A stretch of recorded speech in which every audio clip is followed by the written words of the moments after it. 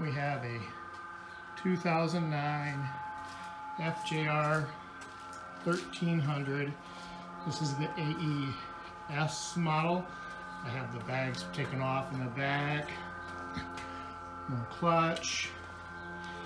This is a two-part video.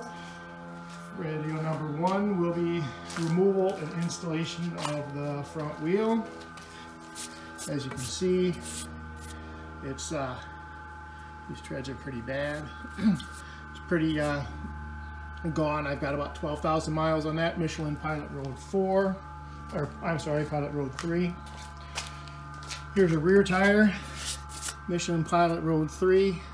This one's got about 500 miles on it, but I am going to replace that one as well, because in one place here I put a nail through it and I plugged it up for about 100 miles, but I don't want to ride it like that. I just did it for last year until I stored it. Taking it out for the summertime. Oh, there it is. There's the plug right there.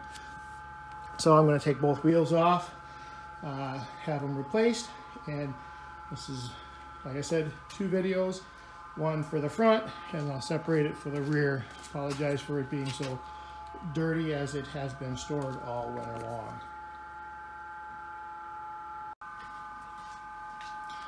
Okay, here we have the front wheel removal. You got your front ABS sensor right here. We'll pull this off. We'll pull the reflector off.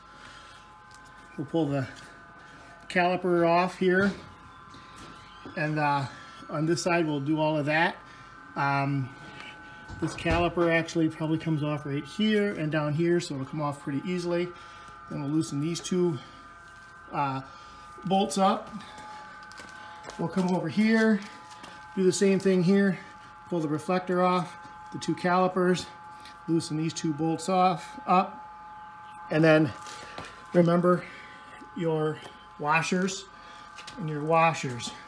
So this is a 14mm socket. We'll put that in there, loosen this axle up, pull this off. Notice I have floor jack onto the front with a board.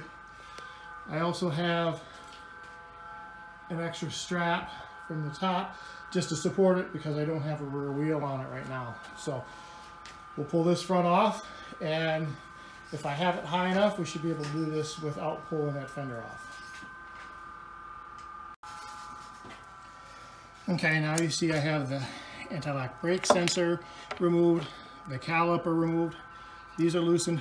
This is loosened up. Calipers loosened, they're removed on the other side. Remember, when you loosen it, take this caliper off, it's a tight fit back here. So when you take all the bolts out, if you twist it a little bit to push the piston in, gives you a little bit more room, then you can pull out off the top and then pull it out. It's a tight fit, but it does work on both sides. Just make sure you compress the piston in, give yourself a little bit more room, wiggle room to wiggle that out. Do that on both sides. Also, since you're doing that, remember, obviously when you put it back on, you want to squeeze the brake a couple of times to fill that cylinder back up again, and so you don't not have brakes. I loosened this up. I didn't take it all the way out. I left it in a little bit. This bolt here, right there, or I don't have a wrench big enough for that, obviously, so what I do is I have that loosened up just a little bit like that, just really slight. You don't want to mess with the threads. Just notice rubber mallet, really slight a little bit. Notice how it's pulling that out over, pushing that out over there. And then I'll take this off more, and voila, I've got enough room over here. I can twist that, and then I'll pull that right out, and then the wheel will come off. And then we'll hang everything up and get ready to put new wheels on, or new tires on. Got the tire off. Notice I got a little bit of room here. I had to angle it, so make sure you angle it out. Otherwise, if you want to take the fender off, you can. I choose not to. On this side, there's this washer. There's our spacer. It'll come out. I don't bring this to the tire shop when I have them change my tires. I leave this out But I'll leave this down and I'll put it on the axle right there. On this side, I will also take the ABS part off. Just like on the back, this ABS sensor has a little slot right there. That slot has to match up right in here with this. So when it goes back in, it'll go back in just like that. So that way this is in the right spot. Just like on the rear, notice, do not put a magnet on this. So they will get that taken care of, and we'll put new skins on this and put it back together again. I am going with Avon STs this time. These are Michelin Pilots. Going with Avon STs. They're a lot less expensive. They have a included road hazard, and we're supposed to have a very good tread life. We'll see if I get as good a tread life out of it as I did with these Michelins. So I will collect all my nuts and bolts, put them together. These I don't like to leave hang, so I will support them up, hang them with a little coat hanger until I put them back together again. And we'll put this back together and see what happens. Okay, here we have the new Avon Spirit ST going back on. Remember, the magnet side is going to be on the left side as you're riding the motorcycle. So as we look at this piece here, remember, we'll go back in here and it'll go on like so. I'll leave that. I can take that off now. I know where that'll be.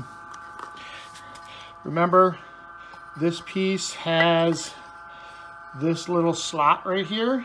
It's by this little slot right here. It's going to go right in here. Make sure that lines up. Okay. The other thing you want to do is make sure you take the piece of the axle off here.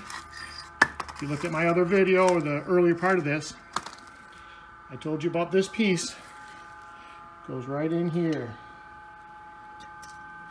So now this will go right in. And if you're like me, you notice it's just a little bit off. I don't have the motorcycle up high enough, so I just have to tip it to the side a little bit, and we'll go in. Notice I have new metal valve stems. They're angled because I am going to put a tire pressure monitor system on this eventually. So we'll put this on, put the axle in, and then we'll be ready to start putting the brakes back on. Okay, now you see we have the axle in and it's not tight. This will rock back and forth. Remember that key there. Remember the spacer here. This goes all the way in. We can tighten this up tight. Now we'll tighten this to the specified torque rating. And then we'll tighten these up and these up. And after those are tightened up, then we can put these calipers back on. They'll have to bend in a little bit, obviously, to get in there. Put the calipers back on, and we'll be all set with the front. Okay, we have our calipers, our ABS all hooked up. Torque specs, 66 foot-pounds on this, 29 foot-pounds on your calipers here, and 15 foot-pounds on these. Okay, 15, 29 on your back calipers. After I put it all together, I usually want to spin it. Make sure it spins. Make sure there's no binding or anything like that. Everything looks good. Remember to squeeze your brake a couple of times to set those calipers, and you're all set. There's replacing a front tire on an FJR.